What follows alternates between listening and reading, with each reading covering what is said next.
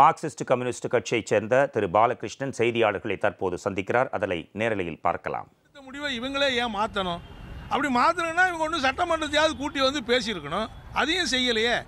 ஆகவே தான் இந்த மறைமுக தேர்தல் என்பது அவங்க படுதோல்வி அடைவாங்க. தோல்வி அச்சத்தின் காரணமாக தான் இதை மாற்றி அமைக்கிறார்கள் என்பது நாங்கள் சொல்ல விரும்புகிறோம். மறைமுக தேர்தலுக்கு பிஜேபி வந்து எதிர்ப்பு தெரிவிச்சிருக்காங்க. அது எப்படி பார்க்குறீங்க? இல்லை, பிஜேபி வந்து மறைமுக தேர்தலுக்கு எதிர்ப்பு தெரிவிச்சிருக்கிறாங்க. அந்த அதிமுக கூட்டணி கட்சியில் இருக்கிற வேறு பல கட்சிகள் கூட எதிர்ப்பு தெரிவிச்சிருக்கிறாங்க. எங்களை பொறுத்த வரையில் மறைமுக தேர்தலை மாற்றி நேரடி தேர்தல் அறிவிக்க வேண்டும் என்று தான் திமுக உள்ளிட்ட கூட்டணி கட்சிகள் இருக்கிற எல்லா கட்சிகளும் நாங்கள் வற்புறுத்துகிறோம்.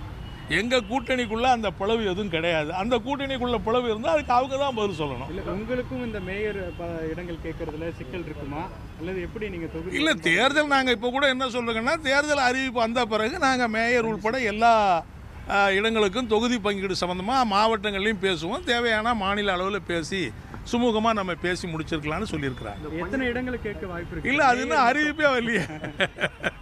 இல்லை, அறிவிப்பே இன்னும் வரலங்கிற போது இப்போ அதை பற்றி பேசுகிற பிரச்சனை இல்லை. தொடர்ச்சியாக நடிகர் ரஜினிகாந்த்